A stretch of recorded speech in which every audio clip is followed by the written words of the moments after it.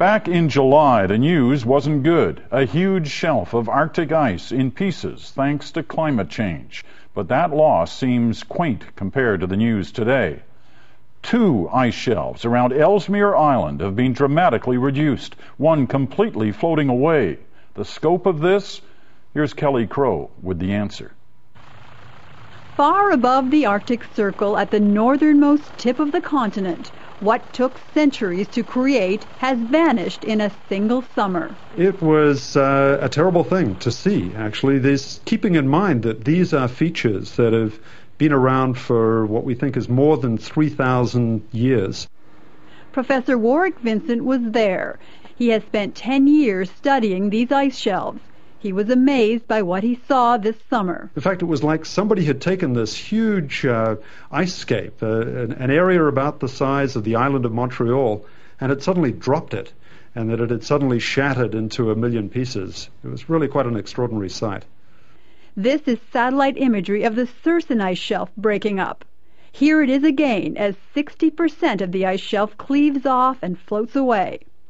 Just down the coast, the Markham Ice Shelf, outlined in red on July 28th, then on August 12th, completely gone. What was once a completely ice-filled field, which has been there for about 4,000 years, we'll look back a week later and it's now completely ice-free for the first time in at least 4,000 years.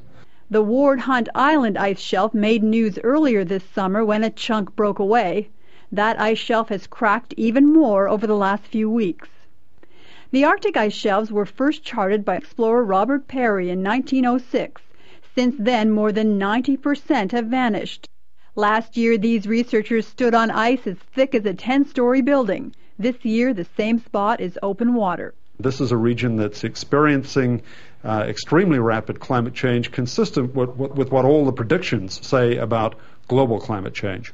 The ice shelves are not all that's been lost. They create freshwater lakes filled with microorganisms that scientists are just beginning to understand. When we've lost these ice shelves, we've lost those really kind of unique, extreme microbial environments.